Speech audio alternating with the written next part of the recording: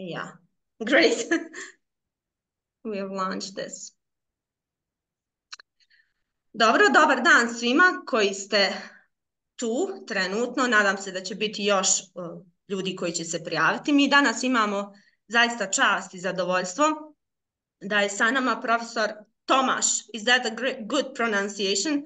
Tomasz Kamusella sa instituta u Škotskoj. On će sa nama danas razgovarati o jednoj vrlo zanimljivoj temi koja je sigurno značajna i za nas s obzirom na cijeli kontekst bosanskog jezika i sve ono što je bosanski jezik prolazio kroz svoju historiju od svojih početaka pa do danas.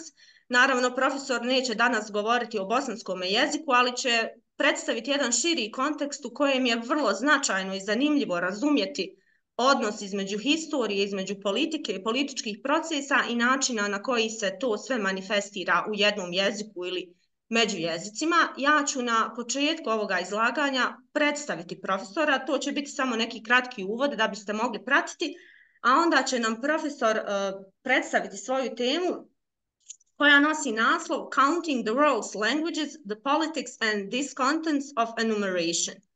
Tako da će to biti tema o kojoj će profesor danas govoriti. Nakon što profesor završi sa svojim izlaganjem, mi ćemo imati priliku nekih sigurno 15, možda i 20 minuta za pitanja i odgovore. Ukoliko neko od vas bude imao pitanje koje želi postaviti, vi možete naravno to na bosanskom, a ja ću pokušati prevesti na engleski kako bi profesor mogao odgovoriti.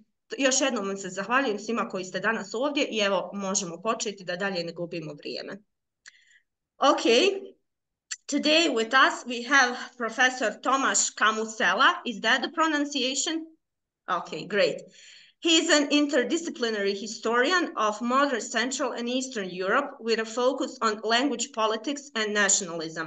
In 2001, he received a PhD in political science from the Institute of Western Affairs in Poznan, Poland. A decade later, in 2011, he obtained a habilitation in cultural studies from University of Social Science and Humanities, also Poland. Between 1995 and 2007, professor worked at Opal University, Poland, and afterward in Trinity College, Dublin, and Krakow University of Economics before joining the University of St. Andrews in 2011, and university second consecutive year top rated, am I right, in UK? Yeah, that's great to know. Meanwhile, he did research as a postdoctoral fellow in the European University Institute in Florence, the Kluge Center for Scholars in the Library of Congress, the Institute for Human Science in Vienna, the Herder Institute in Marburg, and the Slavic Eurasian Research Center in Sapporo, Japan. He published several books and papers, and I'm going to mention just these two books, Words in Space and Time, that's the recent one, yeah, and Politics and the Slavic Languages. I think that one will be very interesting for us today. Thank you very much. We are very grateful to have you here today with us and very happy.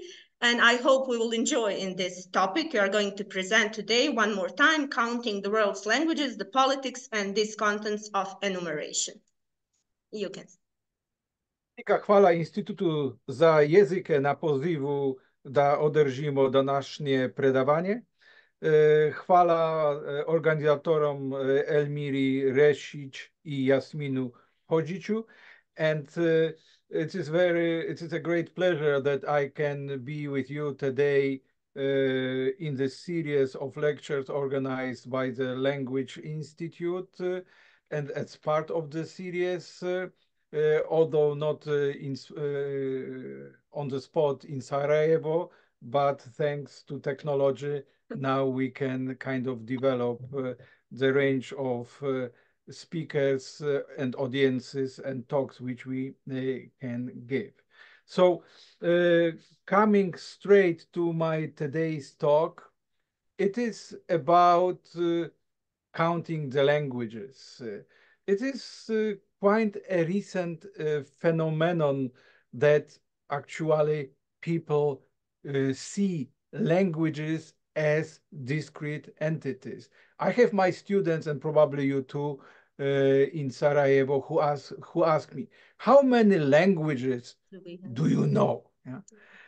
And as people who deal in different languages, different writing systems, they know the answer is not straightforward, yeah?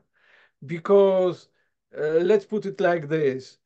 Having been born in Poland, in southern Poland, where there is this country's largest nowadays minority of Silesians, my first language is Silesian, yeah? Something between Czech and Polish, if you want, yeah, and German. Yeah? So I was obviously educated in a Polish medium school, so I'm fully literate in Polish. My first language was Silesian, but until today it has not been used at school, so I can use it at the level of a kid, yeah? Because I left this community of Silesian speakers, but it is my L1, so-called mother tongue. So is it one language or two languages, Polish and Silesian now? And when it comes to Slavic languages, I can read in most of them. I can talk relatively fluently in, apart from Polish, in Czech, to a degree in Russian. And let's say because Silesian is close to Slovak, I understand Slovak. And when I go, for instance, to Bosnia, I speak Slovak and people kind of understand, you know, it's not full understanding, but kind of understand. So how many languages do I know? And obviously in my youth, there was the Serbo-Croatian language, so it was one, and now there is Bosnian, Croatian, Montenegrin, and Serbian, and even Bunjevac. Yeah. So as you can see, there is no obvious answer how many languages are and how many languages a person knows, because languages are negotiable and they are not discrete. You cannot say that language X begins here and stops there. And languages, which is often not very well understood, are not creations of the nature. They are created, maintained, developed, and construed about as discrete entities by people. Yeah. So it is part and parcel of politics to a larger degree or lesser degree. In some areas, the politicization of languages is higher, in some areas is smaller. For instance, in Central Europe, language is basically politics, yeah, because in Central Europe, people are socialized during the modern period, the age of nationalism, you could say the past 2 centuries, that speakers of language X equates nation X, and wherever speakers of language X live, a nation state for the nation X should be created. Yeah. That's the normative belief, which is very recent and which is kind of delimited to Central Europe, where people believe in that. Central Europe, broadly speaking, from Scandinavia to the Balkans, and from Italy, Germany to Ukraine, Belarus, and the Baltic states. Another cluster of ethno-linguistic nation states of this type where people have this normative belief is in Southeast Asia, but I won't be going into it. When the belief idea arose that we can count languages, it arose mostly in Europe. To my knowledge, although I was looking for such information, there was no such an exercise project, a scholarly project of this type that would develop in the Islamic area from Northern Africa to Southeast Asia, or in the area of the Chinese cultural predominant. So it is also telling that it is a very modern thing. And before you can start counting some objects, some entities, you must construe them as units which are separate from one another, which are self-contained, and which are counted, which is a very counterintuitive thing from the global perspective of saying it, because languages are very uncountable, very continuous, yeah. And in English, and also in Bosnian, yeah, the very terms which we are using for describing language and languages are counterintuitive, and they are pushing us into this area to see languages as uncountable. Why? Basically, the use of the term language for the biological capacity, evolutionary capacity for speech, and the use of the term language for separate languages is confusing us, because these are two different things.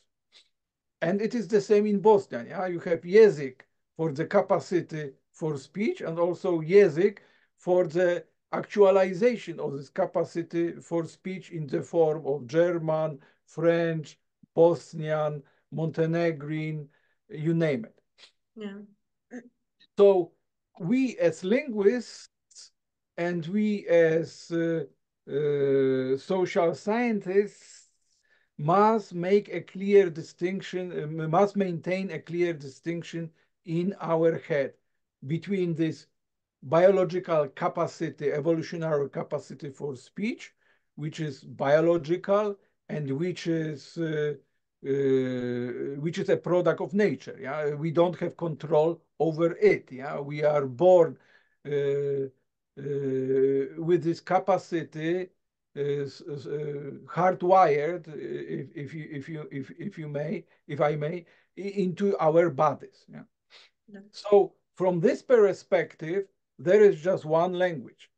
All humans share this capacity, and you can call it humanese if you want to name it somehow. And there is just one such capacity to our knowledge, because we do not know any other species which would have this capacity for this symbolical exchanges with one and with one another. Now, this capacity for speech is actualized in human communities, and humanity lives in communities from the very beginning of its existence. So once again, we have another very important feature of this capacity for speech, language, as a biological evolutionary development, to bear in mind what was the evolutionary pressure which led to the development of this capacity, or to have a look at from the other side, what is the primary function of language? Whenever people, even linguists, discuss this issue, they say, oh, the primary function of language is communication. Not true. The primary function of language is group bonding, the creation of social cohesion within human communities, and make it effective. So you spend as little time as possible, because human communities have other pressure, like food. Yeah, if you don't have food, you die. So basically, that was the evolutionary pressure which led to the development of language, as far as we know, as far as it has been ascertained through research, because among humanoid apes like chimpanzees, social cohesion is ensured by fair grooming, and fair grooming is possible only one-on-one. Yeah, so two individuals can groom each other at any one time, which is very time-consuming.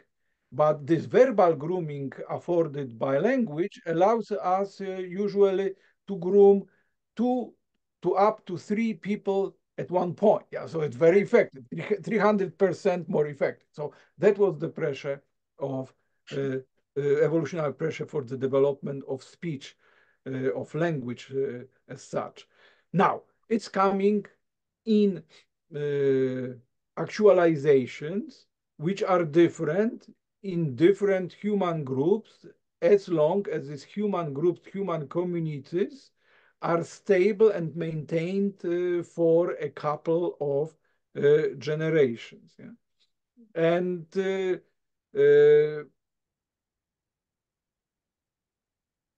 construing about linguistic difference among human groups came in the form of the concept of a language, that there are different languages. That's why in order, but it's very difficult to express in English this difference between language, which is uncountable and which does not take plural, and languages which take plural. So sometimes in my research, I use the German terms which are clearer, Sprache, for this capacity for speech, and Einzelsprachen for these actualizations. Okay. When you have a look at sources from the Western civilization, so let's say antiquity, the sources talk about two languages only. Yeah? They speak about Latin and Greek. And Latin and Greek were used in writing, and they used different writing systems. So the Western European thinking about languages as Einzelsprachen, as separate entities, is strongly connected to writing, to different systems of writing. But there were just two languages. Mm-hmm. When Christianity in the 4th century became the official religion of the Roman Empire, there were three languages. Yeah? Apart from Greek, apart from Latin, also Hebrew, all of them in different scripts. But obviously, the people who lived in antiquity, they realized that, you know, you went to Gaul, today it's France, you were to Brittany, today's Britain, you went to Hibernia, to today's Ireland, and people were speaking differently. Mm-hmm. But they were not writing, so they didn't have languages, they had dialectos, dialecten. Different forms of speech, but not committed to writing, in antiquity in Greek and in Latin were referred to as dialects or barbarian gibberish. Yeah, mm-hmm. Because barbarian is barbar. It's from gibberish. So until the early Middle Ages, there were three real languages. Yeah. Then there was obviously the rise of the Islamic Caliphate, and Arabic was another language. Yeah. And but in all these, in this Christian area, in this Islamic area, there was this idea there is one true language in true script, and this language from the monotheistic normative perspective was the language of God and of the Holy Book. Yeah. Yeah. And that was the only language. The other ones were dialects, or they were just kind of barbarian speech. Yeah. There was then an interesting development in the Eastern Roman Empire, so-called Byzantium, because from time to time they allowed for the translation of the Bible into the barbarian speech of some kind of powerful barbarians, and by the token, the speech became another language with its own script. So it was the story of the translation of the Bible into Syriac, then into Armenian, then into Georgian, then into Gothic, such a language, Germanic language, and then in the 9th century into Church Slavonic. So this idea started appearing in the Byzantium area, that there may be more languages than one.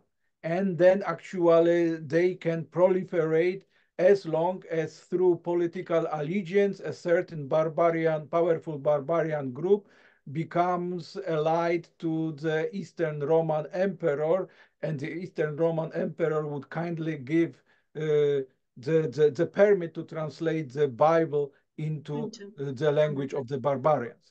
Yeah. It wasn't the case of Western Christianity or of the Islamic world, because translations of the Bible were not allowed, or the Quran. Yeah, the Quran was always to be in the Arabic original, and the Bible was always to be in the canonical Latin translation. This changed in the Western world, in Western Europe, Central Europe, with the Reformation in the 16th century. One of the main demands of the Reformation was to translate the Bible into the language of the people. Mm-hmm. It also, this demand created a new phenomenon, that new languages could be written in the old script of the holy language, meaning Latin, meaning the Latin alphabet, and that new scripts didn't have to be developed for these languages. That was a very important development, yeah, because previously a true language had to be the language of some holy book or the translation of the holy book, and it should be coming in its own writing system script, yeah, in its own alphabet, and so on and so on. So at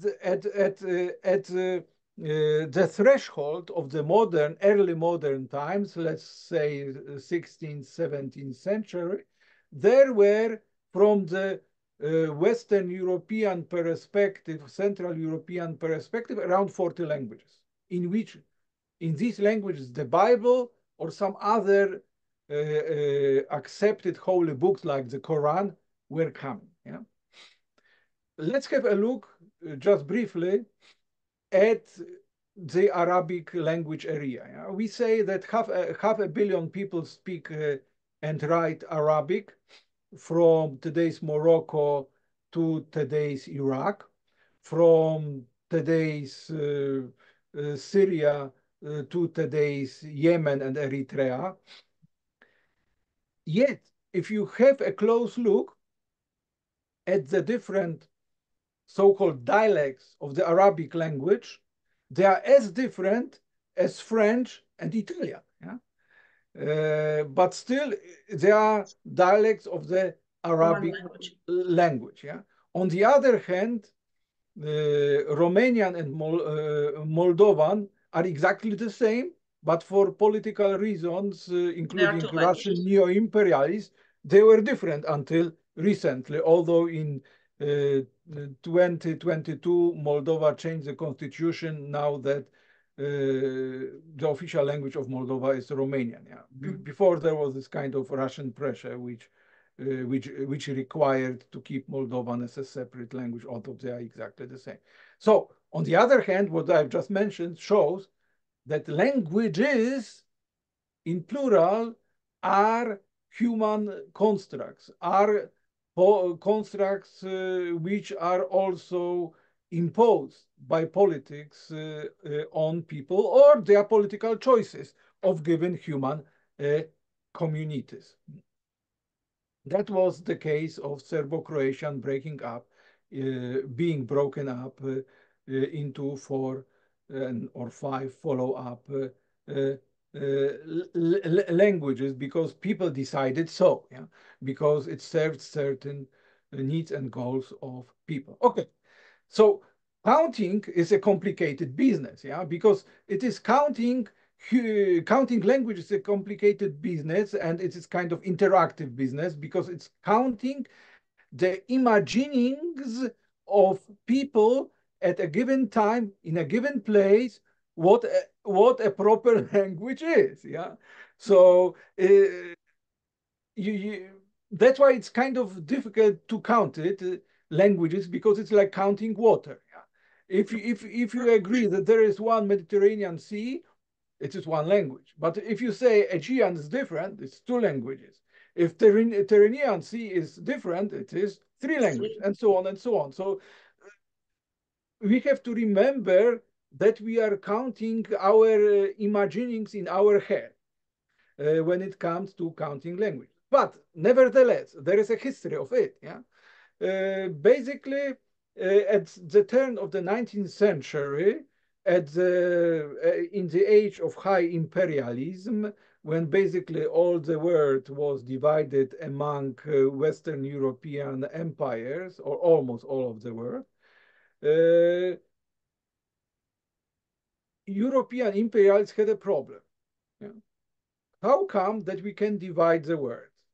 What makes it right that we dominate people on the other continents? And the answer was simple. We are bringing them the word of God, the Bible. And the Bible is civilization.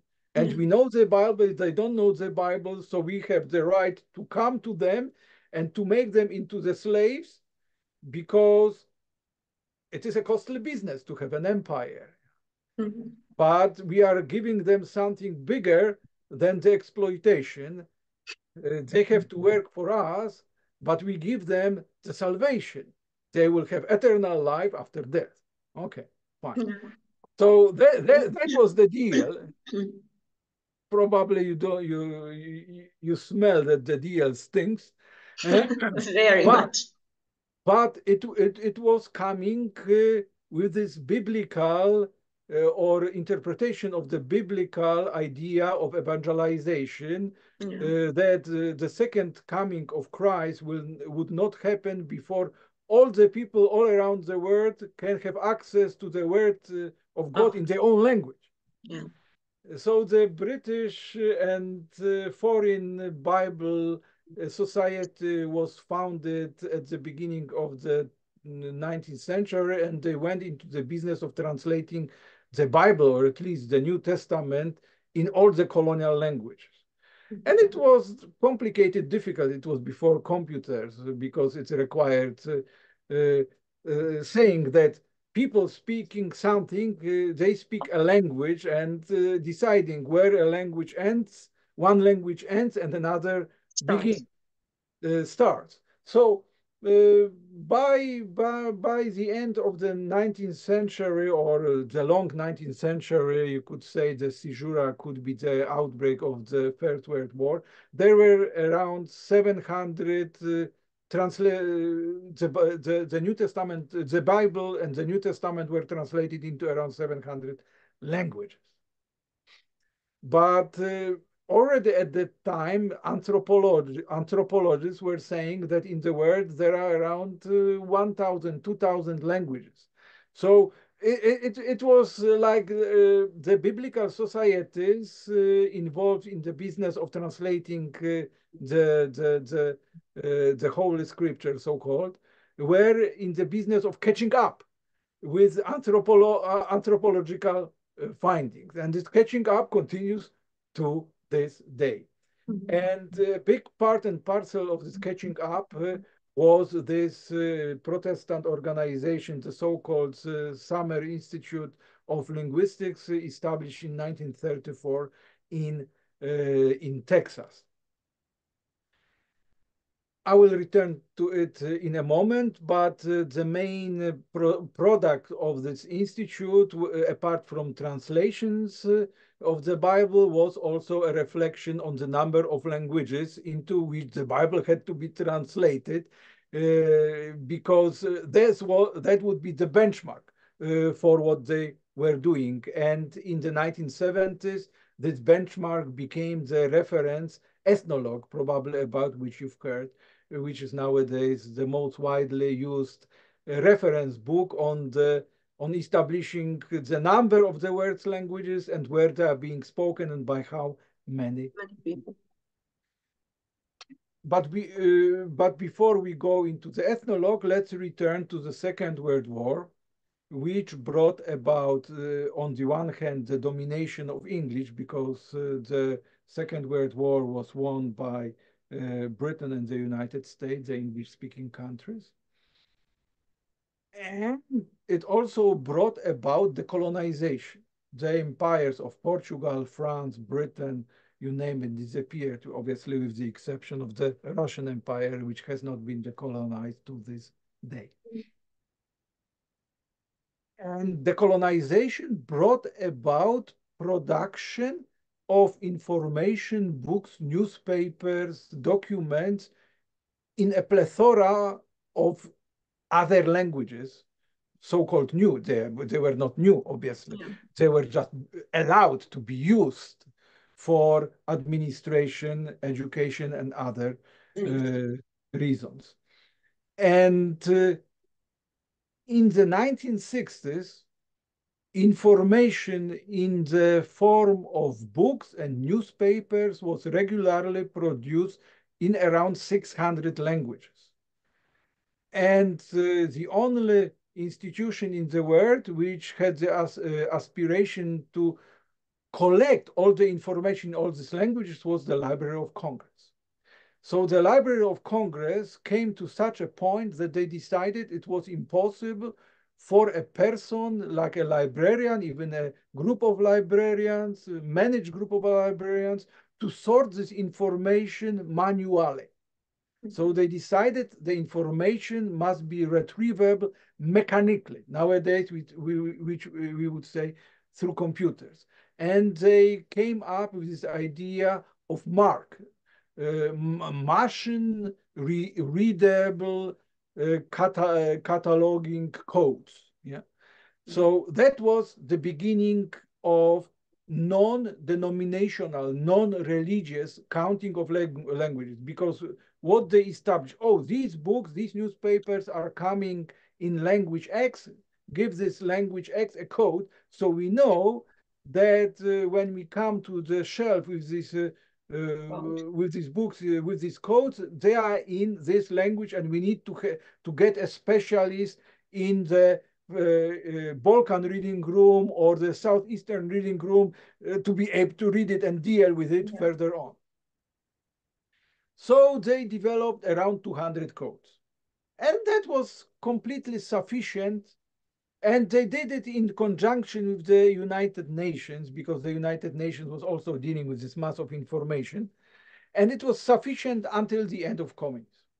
The end of communism brought about the breakup of the Soviet Union, also breakup of Czechoslovakia and Yugoslavia, and more decolonization, and with that, and the use of more of language. Also, the end of communism overlapped with the rise of the internet.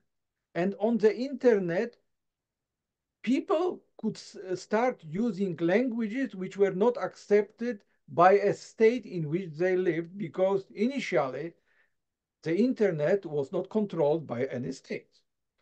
So it brought about an explosion, a further explosion in the production of information in other languages. Initially, cyberspace was almost wholly in English, but gradually, especially at the beginning of the 21st century, all the other languages began to be used over the internet. And the internet had a problem, because first only in the Latin script you could write on the internet, but it was not viable. So they developed these systems for the use of other scripts, the so-called universal character chart, character chart, which by now covers around 200 scripts, and in total around 130,000 letters, 130,000 letters, you could say, or graphemes, if you wanna a term.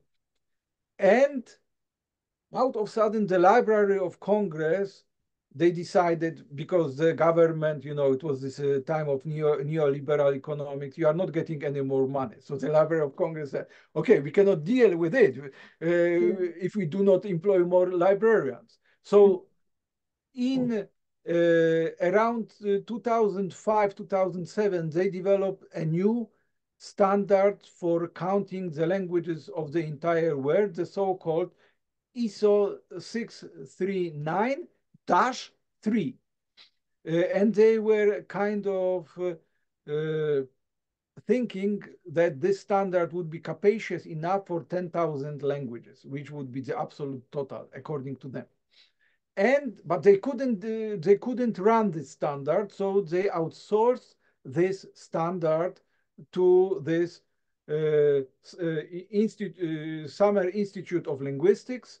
But the Summer Institute of Linguistics, they just are using, for the purpose of running this standard of counting and coding languages, they use the acronym SIL, S-I-L.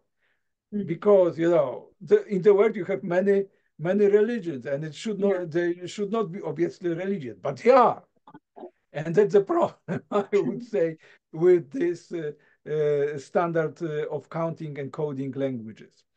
There were other standards developed, but they like developed by Linguasphere in the early 2010s to cover 30,000 languages with all varieties. But they was too capacious and not needed. It was too ambitious, you could say. So the internet, which is a kind of decentralized institution run by people who are interested in running a different sector, a different segment of internet, which underpins as standards the whole business, because the internet basically is a reflection of the world in which we live. So when people believe there are many languages, there are many languages on the internet. If you believe the world is divided into nations and into states, so nation and state are reflected in the internet. There are different standards for names of countries, territories of countries, and these standards were gradually adopted on the internet, and the standard which underpins the recognition of languages as separate entities in cyberspace on the internet is the standard developed by the Library of Congress and outsourced to SIL ISO 639-3.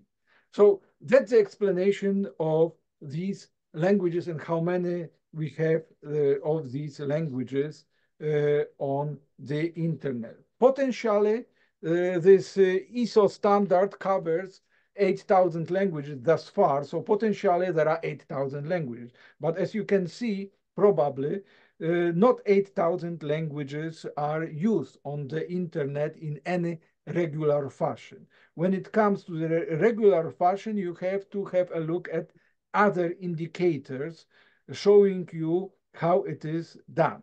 So you can have a look at the translations of the Universal Declaration of Human Rights, which is the most important document of the United Nations. In the 90s, there were around 200 translations, 200 languages, 200 translations. Codes as developed by the Library of Congress. Nowadays, there are 600 translations. But once again, we know it is not 600 languages which are being used. You cannot call regularly for book production, newspaper production, information production. You can have a look at Wikipedia. There are Wikipedias in around 320 languages. Yeah? So it is another indicator. Then you can turn to actually the business of book publishing, in which languages, in how many languages books are published for business purposes. So meaning publishing a novel, which is bought by readers, and then profit is generated for the publisher and for the author. For this purpose, there are around 70 languages. Yeah? But in reality, this business of book publishing is profitable in not more than 50 languages. So it's another indicator. And here, when we look at this indicator, there is also this inequality, stark inequality, which shows up in the world. Because all these 50 languages are languages from Eurasia. All the other continents, the Americas, Africa, Australia, they are using European languages for book publishing and for education. And then when you have a look at these 50 languages, 3/4 of them are from Europe, and only 10 from Asia.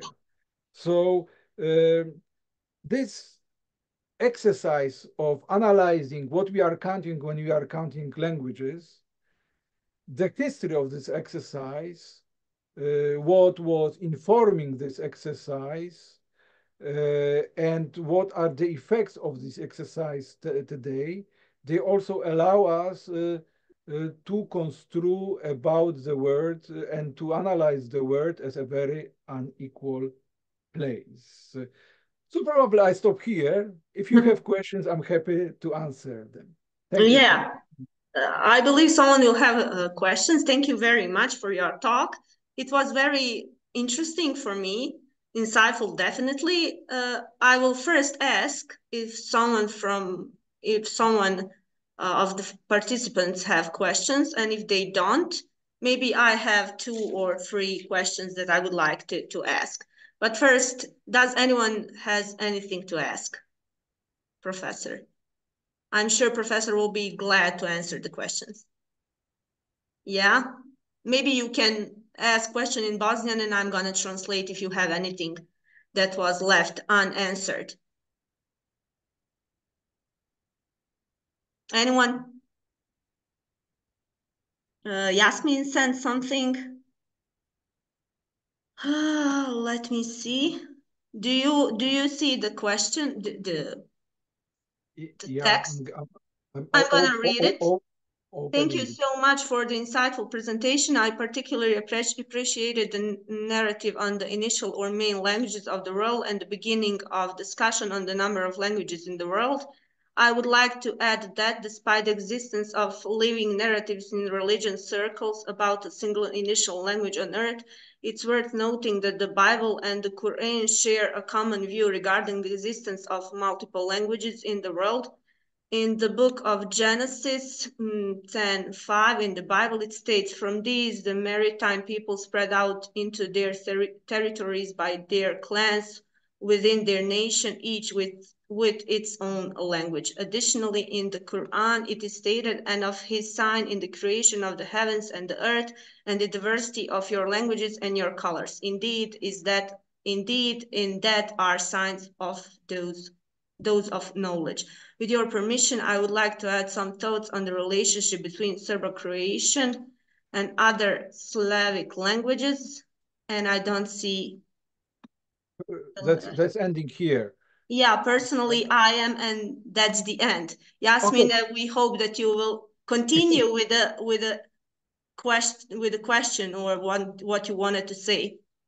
Maybe you have some comment on this. Yeah, I can jump on that. Yeah, it is in the Bible. Yeah, but obviously, if we talk about the Bible and the Quran as scholars, not as the faithful, they are creation of people of the time from the Middle East with certain normative ideas which they had, and obviously people at the time, they were aware of multiplicity of what we nowadays call languages. Obviously these are translations, yeah, so we would have to go to the Hebrew original, Arabic original, and see how they were referring to what we nowadays refer as languages to try to uncover what was the original. Yes, under that term. Yet in the Bible, and correct me if I'm wrong, also in the Quran or in the hadiths around Quran, there is the story of the Tower of Babel. Yeah? That there was one language at the beginning, like one God. So there is this kind of normative monotheism, which is coupled with normative monolingualism, that there is only one true language, and the God kind of destroyed this one language so that the people should be humble and they should not be challenging God by building a tower which would be reaching the sky, yeah, because the people should know the place, yeah. So as like in the Roman Empire, which in the pre-Christian times, people were aware of the multiplicity of languages, but they were equating languages with writing, and there were just two languages which were written for administrative, literary purposes, Latin and Greek. You know, when I was trying to find out... Sorry. We hear something from you, Yasmin. Okay, so I will continue. Is it a question? I don't hear very well. Yasmin, do you have the question, or you are just speaking to somebody? Probably speaking. Yeah, he forgot to mute. Okay, so let me continue. When I was trying to find out if there were ever projects of counting languages in other areas of the world, like this Chinese area, I was discussing with my colleagues from Japan and so on, and it turns out that from the Chinese perspective, there was just one language, Chinese. Yeah. Why?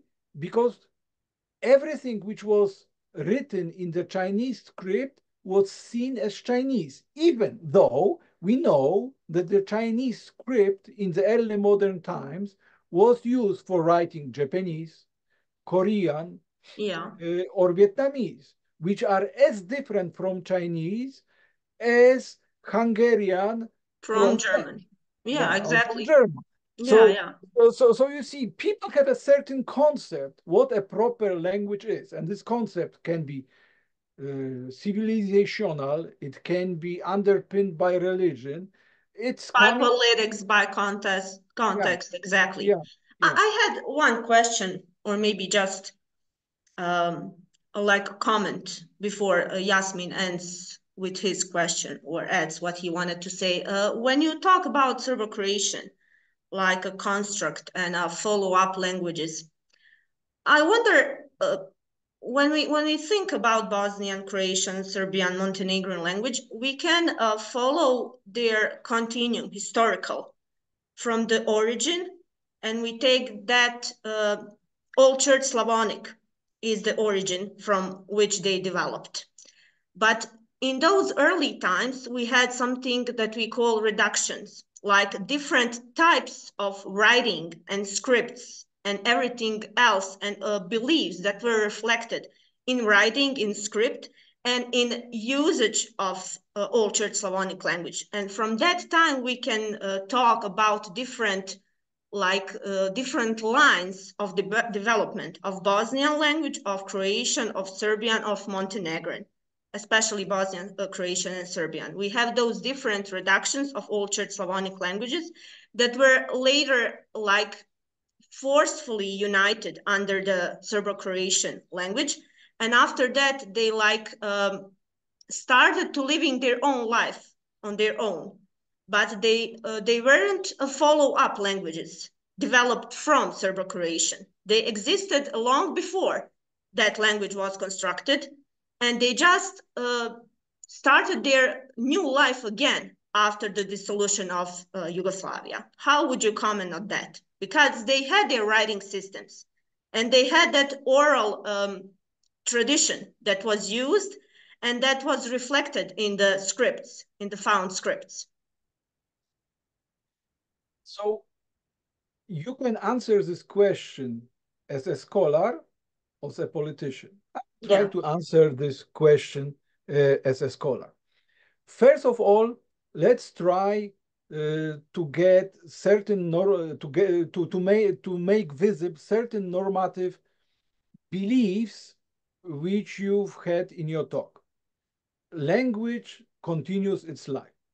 Languages do not live. They do not die. They do not have sex. They are not like humans. Yeah? They are rather like tables and houses which we as humans develop, maintain, change, destroy, replace. So where do we have this normative belief that languages live?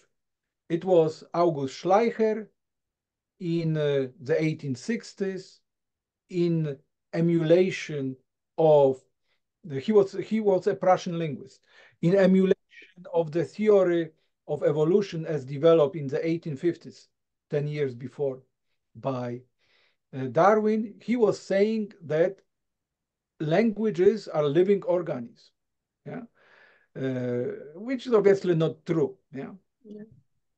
And he also developed this theory of the genetical development of languages, yeah, that languages have certain past, which goes back forever and which goes into the future, or languages are parent languages and are children languages. So you have these trees developed, which you see very often at schools. And it was a great bonus for ethno-linguistic nationalists in the 19th century, because, the language is mine. The language is mine. And let's say this language used in the Balkans, the Slavic language used in the Balkans in certain area in the 8th century is not Old Bulgarian, it is Old Slovenian. It is not Old Slovenian, it is Old Bosnian. It is not Old Bosnian, it is Old Serbian, and so on and so on. Yeah. Okay, I will leave for a moment the question of Serbo-Croatian language, because I know it's sensitive, yeah, and I don't want to walk into this minefield now. But I can turn probably to another example.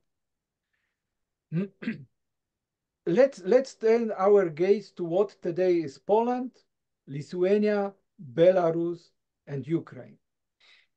In the early 10th century, it was Rus, such a country, yeah?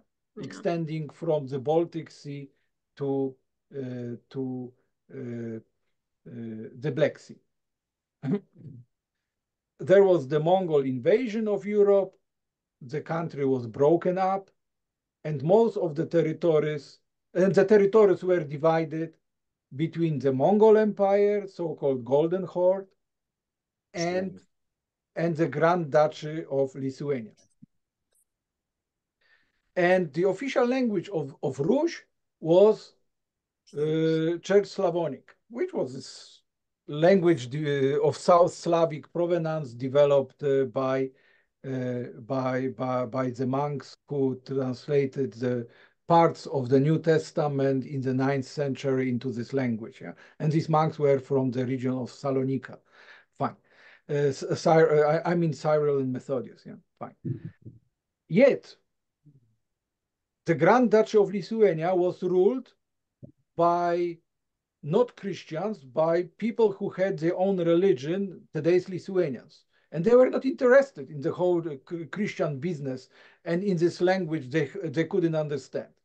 But in this area, in the state, majority of people were speaking Slavic.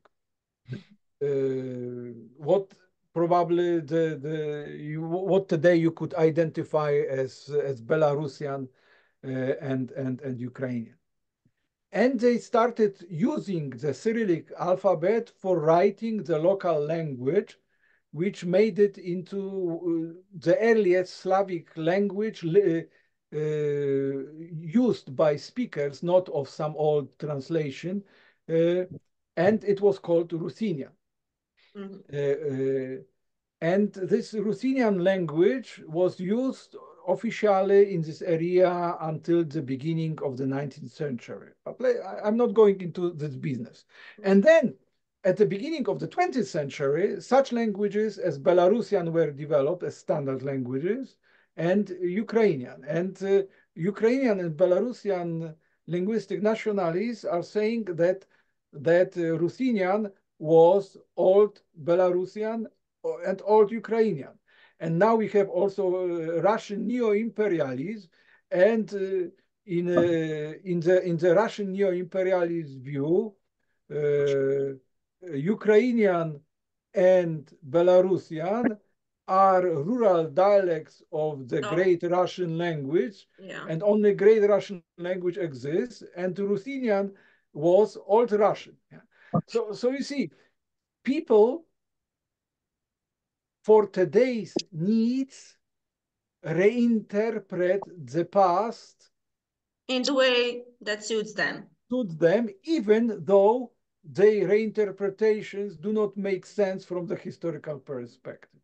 Yeah, I can agree on that we all have like our perception of historical processes and languages and everything that's related to them. But I also think that we should not ignore the facts about some specificities of a language. And if a language has a long tradition that is like unique in some sense, then we have to speak about that language as a specific language that differentiates itself from another one, no matter of the perception who wants to admit that or not. I completely agree. Yeah. There's this Latin tag, ad fontes, stick to the sources. Yeah, exactly. So I stick to the sources, and now I'm writing a book about the bans on the official use of the Serbian language in Serbia between 1832 and 1868. Tributary Serbia, Ottoman Serbia, the official language in this country was Slaveno-Serbian. So you could say a mixture of Church Slavonic, or Church Slavonic rather, and if you want a Russian, probably Ruthenian, probably Ukrainian. Yeah, that's another complication, and vernacular Serbian, written in the Church Slavonic style of orthography as used until today in Russian, Belarusian, or Ukrainian. Sorry, we are on the end of this meeting, so I have to stop you here. Thank you very much for everything. I hope we will have another opportunity to meet with you in person or via Zoom or any other way, and to continue with this conversation. It was very great to hear from you. Thank you very much. And my talk obviously is underpinned by my article, which I submitted with your journal. So you may have it's gonna be published, so we can read it and learn some more things. Thank you very much, and enjoy your day. Thank you very much for having me. All the best. Bye. Thank you. Bye. See you. Poslao je, stavio i halt na grupu. 5 sekund.